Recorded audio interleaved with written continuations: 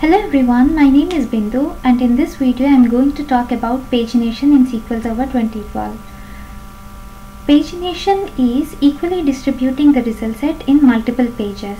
In the application, when you have a large number of result set that's coming from backend, you don't want to dump all the result set in one page. Instead, you want to equally distribute it in multiple pages. That you can achieve it using pagination. So for implementing pagination in SQL Server 2012 version has provided a new clause which is offset and fetch. Using this clause, it's very easy to implement the pagination in the applications. Let's see how we do it. I have a table called products and I have 100 records in the table. What I want to achieve is I want to distribute these 100 rows in 10 different pages. For that, I'll be using offset and fetch. Let's see the syntax of offset and fetch now. The syntax is very simple. You select the columns you want to have and from the table and you order it, and you have offset and fetch clauses here. Offset tells you number of rows to skip and fetch will tell you a number of rows you want to have in one page.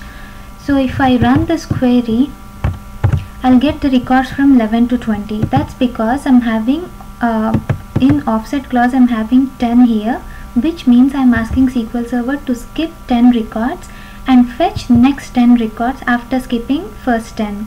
That's the reason why it gave me the records from 11 to 20.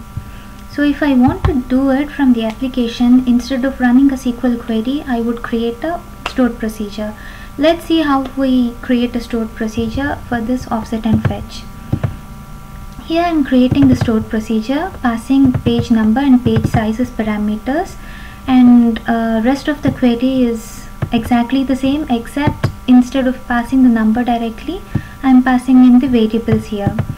Here for offset, I provided page number -1 into page size, which means if I want to get the same result like 11 to 20, the page number should be 2 because I'm skipping first 10 rows, which would be the rows in the first page. So from 11 to 20, the records would be in second page. So the page number is 2 and 2 minus 1 is 1, and then I want to have 10 records per page.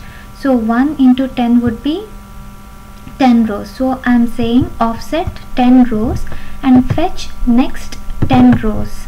So because the page size is 10.